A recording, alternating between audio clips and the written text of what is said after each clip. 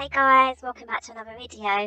So today I'm going to actually be doing a hack from Twitter. So if you don't already know, I also have a Twitter account where I post sneak peeks of some of the builds that I'm working on. So if you're interested in that, yeah, go and check me out. So today we're going to be looking at iceeblox's Twitter account. He's got some really cool builds. Definitely go and show him some love and support. Check him out on Twitter and go and stalk his page where he has some really cool builds. So here are some really cute ones. He made a waffle maker. You can see here. So that looks really cool. I actually want to give that a go at some point. And he made this really cute gumball machine. So I'm going to recreate this little McDonald's Happy Meal. It's so adorable. And it's just going to be perfect with the new toddler update. But also, just look at this, guys. These are just so creative.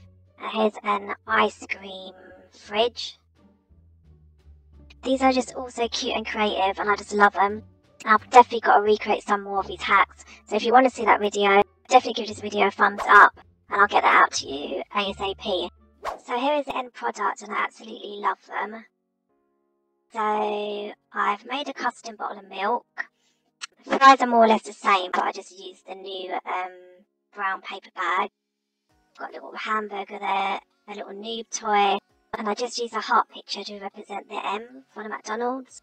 So this is all clonable and movable, and credits to floatroblox for the placemat cloning hack. And here's another version that I made. I made a custom juice carton, which iceeblox, I think he did do quite a while ago, but I couldn't find it on his Twitter page. And here I added some of the new update food. So we've got some chicken nugget, and these things will actually look like raisins, but they're great. I just added a little puzzle. So please go and check out iceeblox on Twitter. I'll link his social below, and also credits to floatroblox for the placement cloning. I will also link his socials below, but I'm sure you all know who he is. Anyway guys, thanks for watching, and I'll see you in the next one.